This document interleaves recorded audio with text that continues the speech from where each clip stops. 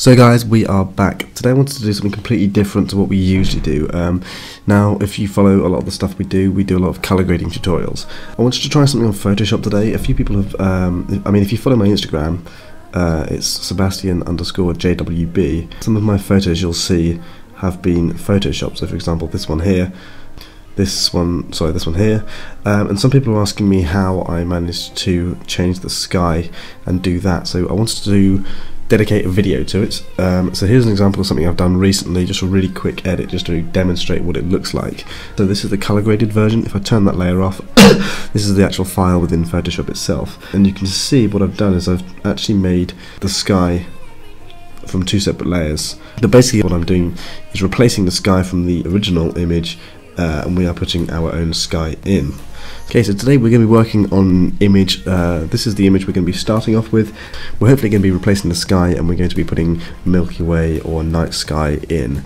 I'm going to take you right from the start to the end. I'm going to show you how you do each individual step.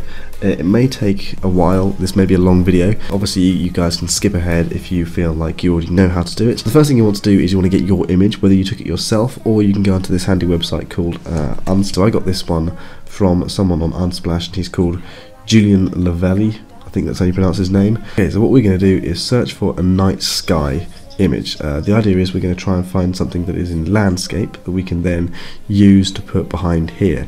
Now obviously if you've got images that you've taken, then it's probably best to use those just because it's a bit more authentic. One thing I will say, if you use any photos from other people, just make sure you credit them if you do upload the photos. It's just a nice thing to do. I know on this website you can technically do what you want with the images, but it is nice to credit the people who took the images. I will suggest don't go anything too crazy like this, for example, because if you can imagine putting that behind this, you're going to tell the image is fake, and the idea is here to make sure the image looks as realistic as we possibly can.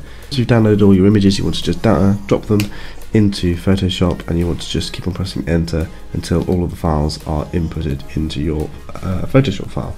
Then one thing I will do is I'm literally going to click on the first one, shift click to the bottom one, Command G or Control G, depending if you've got a Mac or Windows, and then I'm going to just create the folder. I'm going to call it Sky. Then what I'm going to do is I'm going to turn that layer off, and we'll deal with that one in a minute. We'll put it underneath the foreground layer. Come down on this side of your toolbar, and you're going to want to find the quick selection tool. So click on the magic wand tool. If it's not showing, press option and then click again, and you get your quick selection tool. And the idea is you can drag along the image where you want to select, and it will select that part of the image for you. It's done a pretty decent job. Obviously down here you can see it's not exactly done it perfectly. So what you can do is zoom in. If you press the the open square bracket, you can make your brush smaller, or the closed square bracket, you can make it larger. You want to zoom in, press option again, and then you want to just paint, i.e. you're removing the selection in that area there.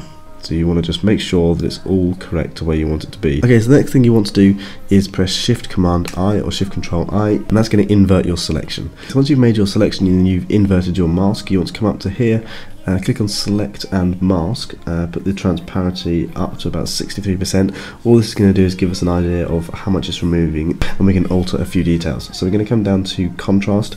We're going to bring it up fairly high because we want to make sure this edge here is quite sharp. You don't want it to be soft or blurred because obviously it's a rock. So at the moment that's looking pretty good, so I'm going to press OK, and then we're going to come down here and select and click on the mask tool, and that's going to then get rid of our sky. So you can see now if I turn on anything behind it, it's got rid of the sky, and we can put our new sky in. Okay, so I'm going to drag the sky layer on top. I'm going to come in and I'm going to just choose one of the skies that I think is going to work best. So I'm going to use this sky here, and I'm just going to literally press Command T, Shift Option, so then I can drag it out to be the correct size. One thing you might want to do is readjust where your image starts and your image finishes. I'm going to add a bit more sky, come down to my sky layer, and then I'm going to just come down to my sky layer and then drag it to where I want it to be positioned. So already we've got a new sky, but the problem we've got now is the sky doesn't blend very well with the landscape, and also the colours are completely wrong. So for example, if you see on my image I did here, I made a fade effect. What you can do to do this is come down to create a new layer in between the sky and also the land. Come onto the gradient tool, make sure you've selected the one where it goes to transparent. You want to come down, select a whitey blue, mostly white, and then you want to click OK and literally just press shift and then drag up, and it's going to make sure you're on this straight one. Okay, so you want to click on one point and shift click and drag straight upwards, and that's going to make a horizontal gradient, and you can see we then have a gradient between the darker and then lighter part of the sky.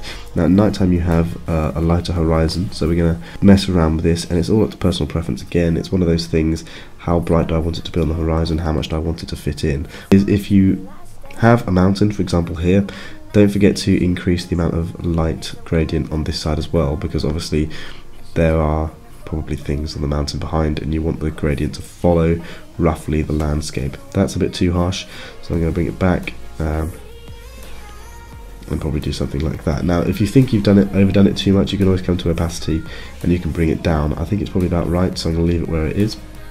Then I'm going to come back and I'm just going to change the colour up ever so slightly just by double clicking on this, and I'm just going to add a bit more blue to the image. I'm going to click OK, and then I'm going to do a lower one here. So we're going to leave it at that for the moment, just for the time being. You can see the sky is now blending a little bit more. Now the next thing I usually like to do is colour grade the entire thing so it's all roughly in the same colour grade. So the way we're going to do that is we're going to click on our top layer, and you're going to come down to this circle with a line through it, and you're going to select hue and saturation to start off with. Then option click on it, so this basically ties this layer to this layer, so anything we do to this adjustment layer will only affect the layer below it. And we're just going to drop the saturation of the lower layer down to about -50%, maybe even a bit more, just to make it fit a little bit more. We're then going to drop the brightness, because obviously at night time it's not going to be that bright, and then we're going to close that there. So you can see the difference it's made already just by introducing that adjustment layer. It fits a lot more better like this. And then obviously once you've done all this, you can go and color grade it to however you like, but we're just making this fit in one image at the moment. Okay, so the next thing you can do, you can also add more adjustment layers. So for example, you can add another hue saturation layer. We link that by pressing option click, and then we can change the color. So we can add some purple or blue. I'm going to try and make the foreground a little bit more blue, so I'm going to bring it up to about 174.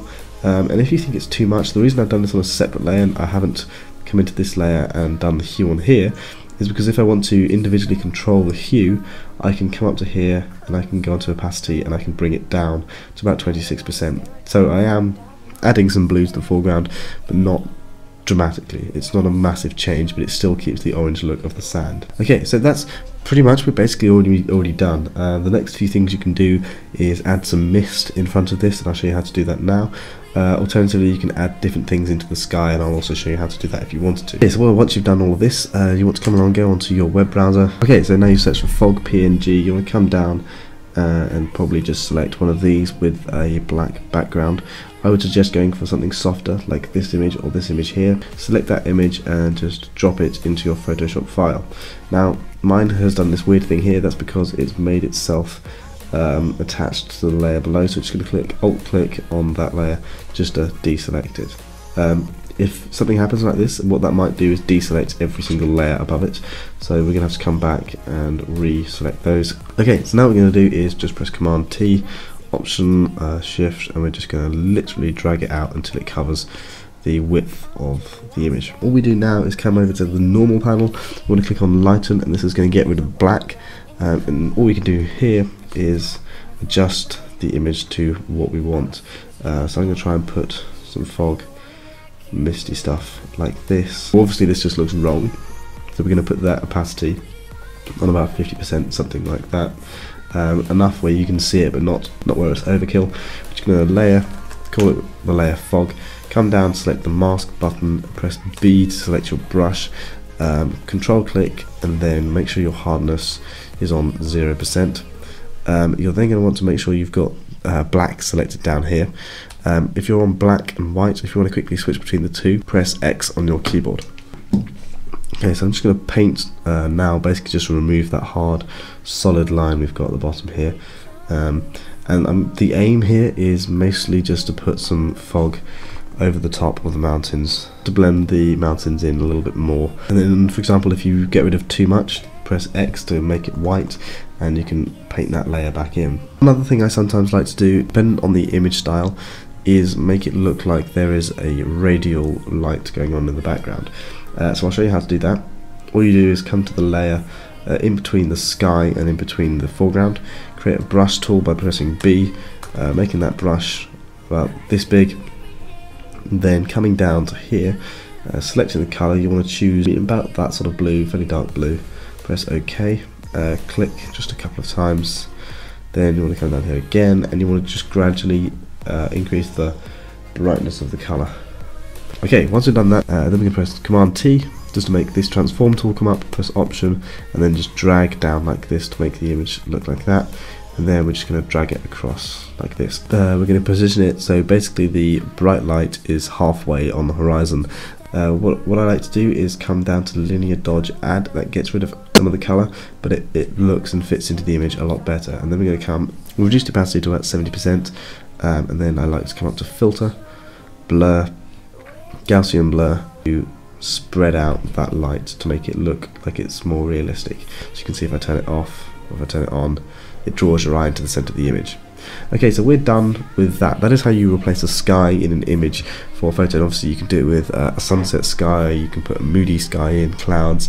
The main important thing you do is making sure that the colour grade between the two is very similar, because as I demonstrated before, if I turn that off and that off, it really doesn't work. It clashes massively, because obviously this was taken during the day and we're trying to make it into a night photo. So to do that, you want to reduce the saturation and make the image a bit colder. Okay, so the next thing we're going to do is just try and I'm going to show you how we can put in other images to make our image look more interesting. So I've downloaded this image of the moon, and you want to do this with a black background like I've got. That way we can remove the background really easily by coming up to here and clicking on lighten, or screen probably. You want to click on screen, and then you want to just press Command T, Option, and then drag and just increase the size of the moon to whatever size you want. It's not completely done yet, because again the moon looks like it's just been placed on.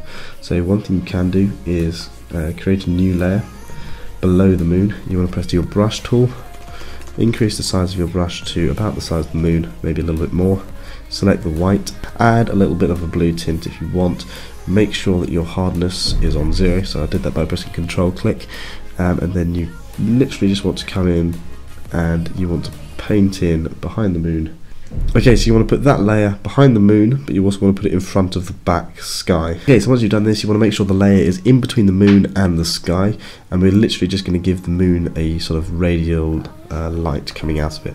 And however, you will notice the more we do that, the less of the moon we are going to see, because we're technically painting underneath the moon with white. One thing I like to do actually is pressing the mask tool and then doing it like that. That way, if I decide later on I've got rid of too much, I can always come back and put more in, and it's really simple.